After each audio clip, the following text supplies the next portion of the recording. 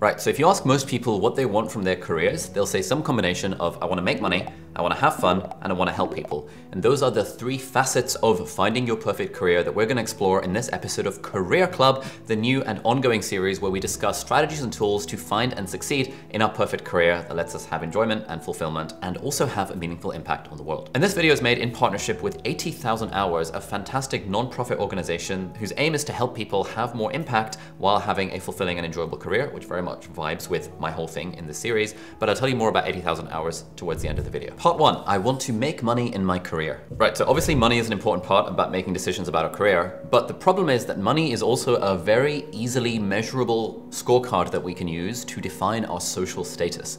Now this is a problem. It's a problem because in the capitalistic and like materially driven and the social status seeking society that we live in, and that who we are deep down, we're all status seeking monkeys at the end of the day. Because of all this stuff, there is an intrinsic bias that we have towards trying to strive for more and more, because we're always trying to get more social status, and therefore we're always inevitably going to be trying to make more money in our careers. Now, there is nothing wrong with this per se, but it becomes a problem when we start thinking of making more and more and more money as being the primary consideration when it comes to making decisions about our career. Now, you might have come across this graph before. This is the marginal utility of extra money graph that shows that at the start of your career, when you're not making any money, making more and more money does translate to more and more happiness because it removes money problems from your life. But beyond a certain point, and usually studies say that point is around about $70,000 if you're in the US, or like £60,000 if you're in the UK, beyond a certain point, you start getting diminishing marginal utility. So extra money does not actually contribute to extra happiness. And the way that I personally like to think of this is that money is a satisficing good. So there's two different types of like goods, quantities that we can have when it comes to making decisions. There's satisficing and then there is maximizing. Now, satisficing is when we say, hey, this thing is good enough, so I'm not going to bother trying to get more and more and more. When we're choosing a flavor of jam in the supermarket, we just want something that's good enough. We're not like trying to optimize the hell to figure out like, oh my God, what's the absolute best strawberry jam imaginable? It's a satisficing good. It's like, yeah, it's a good enough jam. I enjoy the jam. I don't really have to think about it much more than that. But then we have maximizing goods where it's like, hey, I want to actually do whatever I can to make the absolute best decision here. And that's where we end up sort of overthinking the hell out of everything. So practically speaking, obviously making money is a consideration in your career, but just like the main point to keep in mind, it's a satisfied good. Beyond a point, you can kind of ignore the money side of things and you can move on to the other things that make a perfect career, i.e. having fun and helping people. Part 2, I want to have fun in my career. So once we've got the make money side of the equation taken care of, or at least considered, the next thing we want to do is have fun. We want to enjoy our careers. We want to feel happy and fulfilled, and we want to feel like the things that we're doing are meaningful. And within this concept of having fun, there are three ways that I like to think about it in terms of a framework for making decisions about my career. The first one is about choosing the kind of career that I'm in to maximize my enjoyment. But when I say maximize my enjoyment, again, this is one of those things like having fun is actually a satisficing good as well. Like, really, you want a career where you're having enough fun, you're having enough enjoyment, and actually continuing to chase double or triple or quadruple the amounts of fun and enjoyment. It's like the experience of fun and enjoyment at work and in life doesn't really work like that. And if you find yourself continuing to try and seek those pleasure hits of dopamine, you end up becoming a drug addict because it's like, there's actually not sustainable ways to just keep on increasing the amount of fun you're having in your life. And so similar to money, it's like we want to recognize that as long as we're finding a career where we are enjoying it, it's like, it's very easy to think, oh, the grass is always greener on the other side. I could find a different career where I'll enjoy it twice as much. But realistically, that's basically never going to happen. And there is like a limit to the amount of fun that you can have in a career. And obviously we want that amount to be high, but like, you know, let's keep in mind that it's also a satisficing good. And so firstly, the amount of fun we can have in our career, the amount of enjoyment we can get from it is partly based on the characteristics of the career or the job in question. Now, this is things like, you know, if we find that we have autonomy, if we find that we like our work colleagues, if we find that we are learning stuff and growing as people, if we find that we are playing to our strengths, and if we find that the job has no major negatives, like commuting more than 20 minutes is apparently, according to the research, a major negative. And so making decisions like that is important when it comes to individual jobs. But it's kind of hard to predict what these things are going to be if you think about a career more broadly, because most people's careers are quite long, they're quite like, you know, circuitous, they don't follow necessarily a completely straight path. And so this idea of choosing a career that lets you have fun is more about like actually understanding what are the elements that make a job or a specific job more enjoyable and trying to incorporate those into your work, whatever career you find yourself in. Like inherently, there are some careers that are probably just inherently more enjoyable than others, or that you feel are more of a personal fit for you, more on that later. But broadly, the way I think of it is that in almost any career, if you've chosen it for the right reasons, you can find ways to have fun in the specific job that you're in at different times. And even careers that seem really fun. A lot of people are like, oh my God, being a YouTuber seems really fun.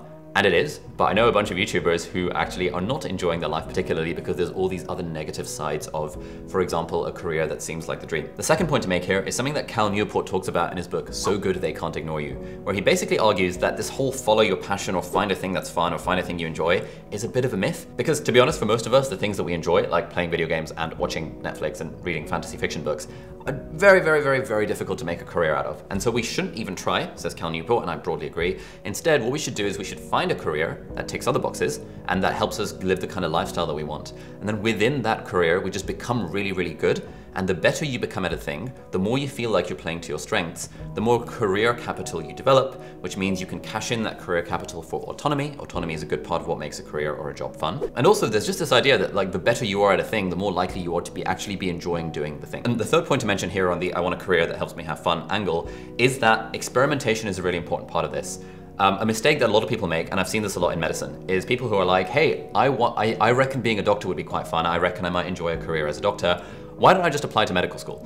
And this is a bit of a weird thing because medical school is really long and you're sort of signing yourself up to a very, very, very long process. Whereas there's a lot of experimentation you can do beforehand. You could do work experience, for example, for a few days or a few weeks. A few days probably isn't enough, but a few weeks to see what is life as a doctor actually like. And you could speak to other doctors and be like, are they actually enjoying it? When it comes to going out to dinner at a restaurant, you know, we spend maybe, I don't know, 10, 15 minutes deciding what restaurant to go to, and it might last like 2 hours. So what is that? 10% of the time that we spend at the restaurant, we are spending deciding what restaurant to eat at. And yet when it comes to making decisions about our careers, we spend a lot less than 10% of our total work time to actually make that decision. And if we calculate that total work time, that's like a 40-hour week for 50 weeks of the year for about 40 years of our life. That adds up to 80,000 hours. And we definitely don't spend 8,000 hours of our lives actually making decisions about what career to pursue, even though we probably should. So the moral of the story here is that if you want a career that helps you have fun, A, don't try and follow your passions, but B, try and do some like low risk experimentation where you're not signing yourself up to a super, super long career path to just find out what it's like. And you're actually taking some time in advance to figure out, does this seem like the sort of thing that I could actually enjoy? Part 3, I want a career that lets me help people. All right, now we come to the interesting stuff, the helping of people. Now, if you ask most people, they'll say that, yeah, I wanna help people in my career. I wanna feel like I'm making a difference. I wanna feel like I'm having some kind of meaningful impact in the job that I do. And this makes perfect sense. Like all of the research shows that when we feel like we have purpose, when we feel like we're working towards something that's bigger than us, when we feel like we are helping other people, that's just A, good for the world, obviously, but it's also good for our own personal fulfillment and the meaningfulness that we associate with our work and with our life. And there's broadly 3 ways that I like to think of this idea of helping people when it comes to making decisions about my career. And that's firstly, what is the problem that you are working on? Like what problem area is it? Secondly, how effective are you at working on it? And thirdly, how much personal fit do you have for that particular thing? So let's start with the problem area. Now the thing to consider here is that how big of a problem is it that you're solving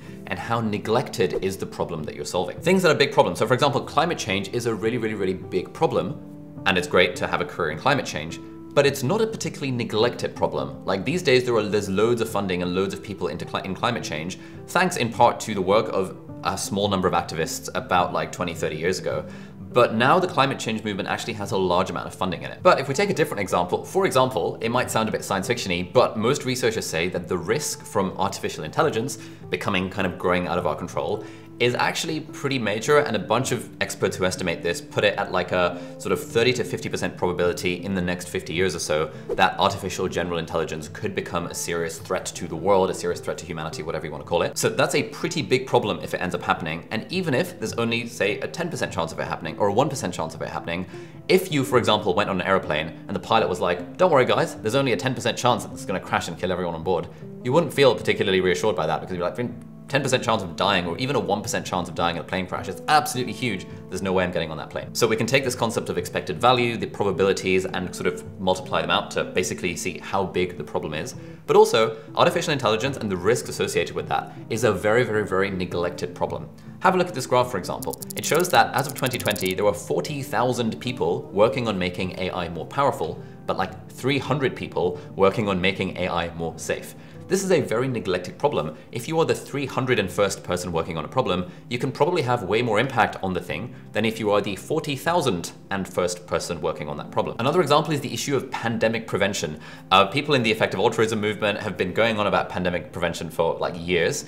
one of the chaps I interviewed on the podcast, Will MacAskill, written a fantastic book called What We Owe the Future. You should check it out. He warned like the Scottish government in like 2015. He was like, you know, they asked him, hey, what's the biggest issue that the world faces? And he was like, oh, probably pandemics. And they were all just laughed him off. They were like, oh, don't try and scare us. This is BS. Pandemics is never going to happen. But obviously a few years later, we have seen that pandemics have killed around 21 million people. And so clearly that's a pretty big scale problem. Like working in pandemic prevention could actually save a large amount of lives. But it's also still a surprisingly neglected thing.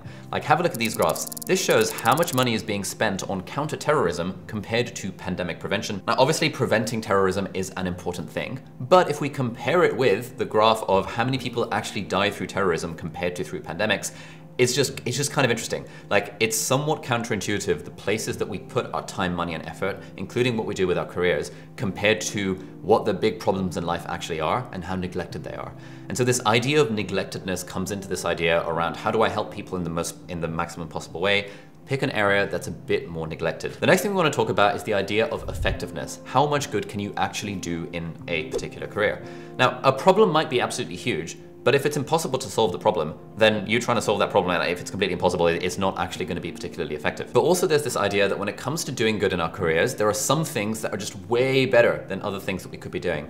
For example, again, if you care about climate change, which we all should because it's super important, then you as an individual campaigning for people to stopping using plastic straws or campaigning for individuals to start recycling, that's all well and good, but you actually could be doing like 100 or 1,000 times as much to reduce carbon emissions if you instead, for example, took fewer flights, or if you instead did an Elon Musk and promoted the transition to renewable energy, or if instead you happen to be a policymaker at a big company in like India or China or the US that guzzles out large amounts of CO2, and you happen to be that one person that made them change the policy to become more like climate change friendly. Finally, let's talk about the idea of personal fit. So it's all well and good, like be like, yeah, I want to do this thing and I want to be effective in this, but really personal fit is really important because if you don't fundamentally enjoy working in the area, or if you personally are not very good at working in the area, then you're not actually going to be that effective. Like for example, if I'm thinking what to do with my career, the fact that I have a medical background means that I could probably have a decent personal fit in the field of pandemic prevention or public health stuff. The fact that I do this YouTube stuff means that I could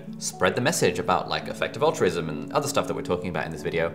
But it probably wouldn't be a good personal fit for me to become a researcher in artificial general intelligence because I would just not be very good at it. And it's like even though that's an important thing, or climate change, for example, even though those are important, me trying to become a researcher and like working on those things is very unlikely to be personal fit within me. And so that's also an important part of choosing your career. Yes, it's important to pick an area that's important and pressing and neglected, and it's important to figure out how you can be effective in it. But if you don't have that personal fit, or if you're just really bad at the thing, it's not actually going to be particularly useful. How do you know what your personal fit is going to be? Well, partly it comes down to the idea of experimentation that we talked about earlier in the having fun component, but also you can be generally way more effective as an individual in any career if you develop useful skills within that career, and if you develop compounding skills that are useful regardless of what kind of career you're in.